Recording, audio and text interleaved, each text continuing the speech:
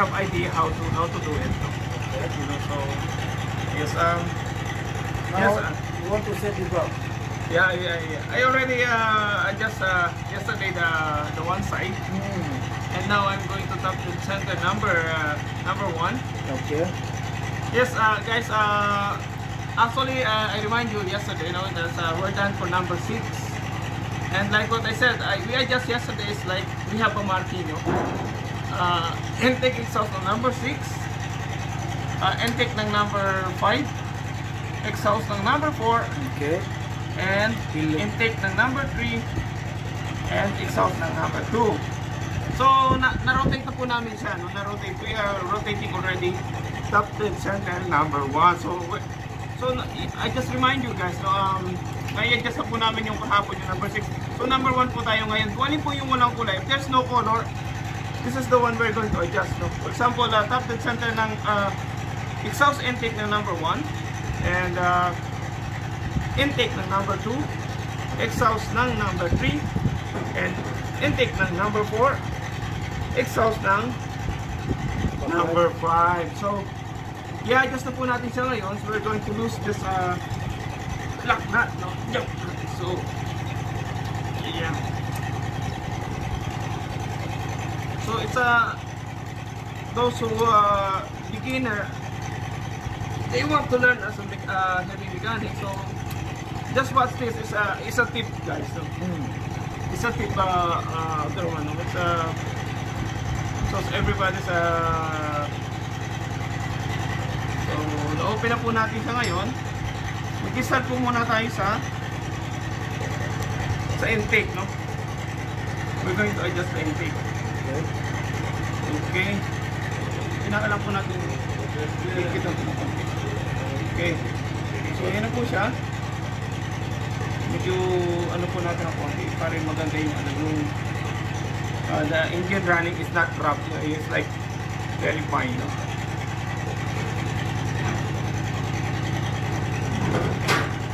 And the filler gauge, you use which number on the filler gauge? So I use for intakes, actually it's 30,000 of a piece. Okay, thank you.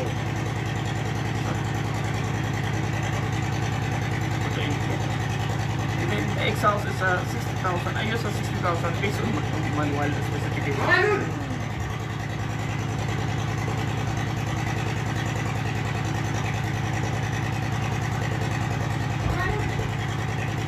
Yes, so okay na po Areo. It's like a little bit sticky. I mean that's very good. Okay. So we're done intake number 1. Didam.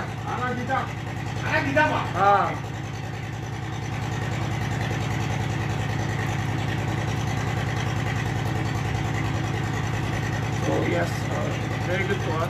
Number 1. So number 1. Yes, number 1. Intake number 1. So intake is 3,000. Yes, 30,000 of money. 30,000. Okay, look like this. It's too... Log-log po natin ang konti. Please natin.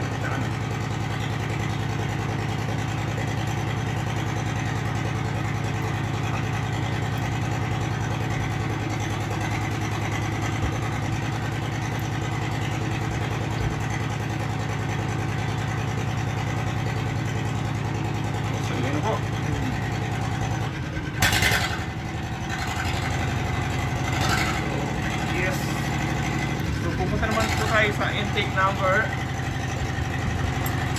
number 3. Intake number 2.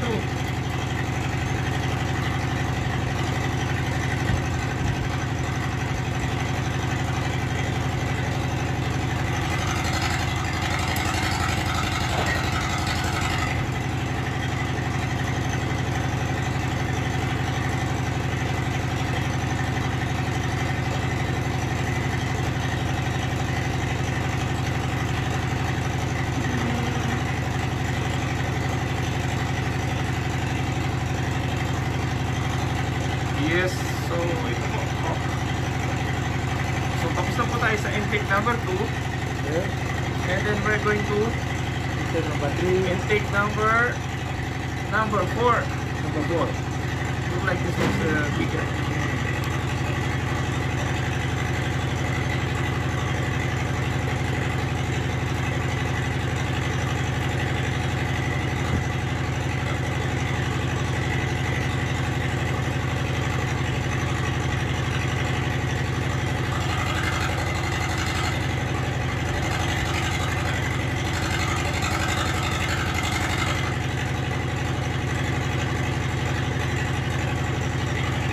Yes.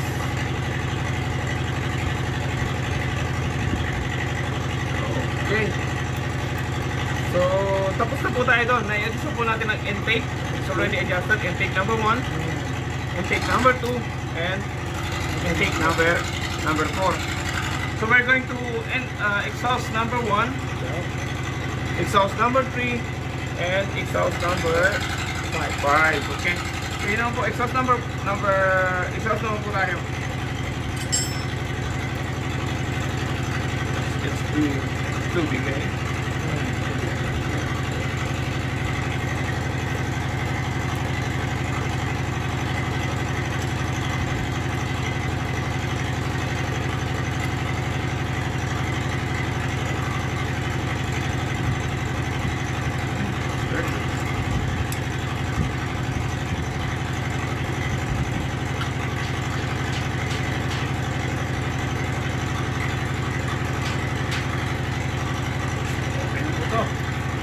And we're going to exhaust number 3.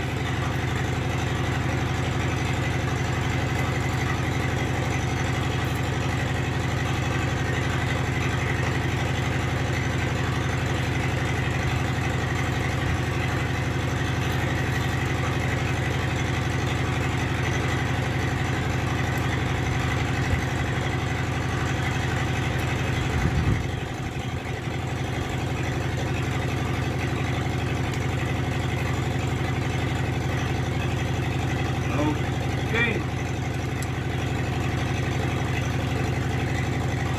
That's very good. So, and then exhaust number 5.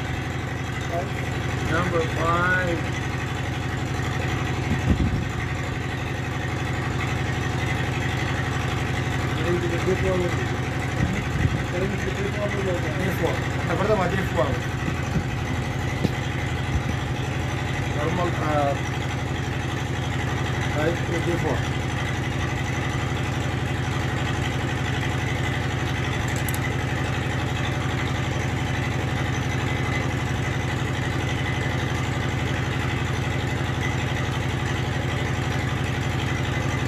So, okay po siya. So, like what I said, no, we're adjusting exhaust number 1 and exhaust number 3 and exhaust number 5. Okay, tapos na po tayo sa exhaust, and we're going to verify. After naman, Papa Anas, always double check. Every time that you're going to adjust, just double check, okay? We're going to intake, that's very good. Intake number 2, that's also good. And intake number, yes, number 4. So, tapos na po tayo doon na kinakailangan po natin siyang i-torque. I-torque po natin siya ng 30 foot-pound.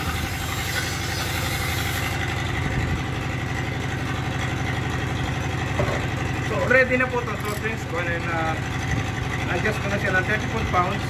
So, total ko na po siya ngayon.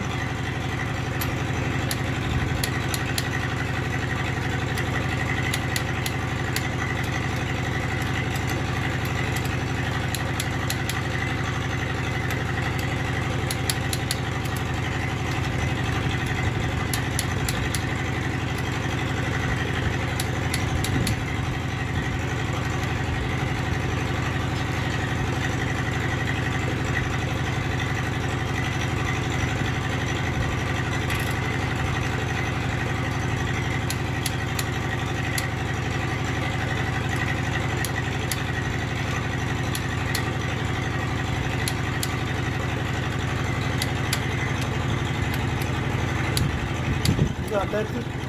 Yeah,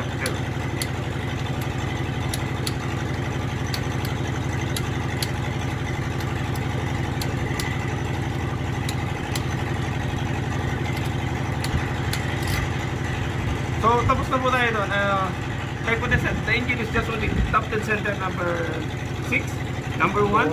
Just only look like, you know, it's one rotation, 720 degrees. 120 degrees. Divided by 2.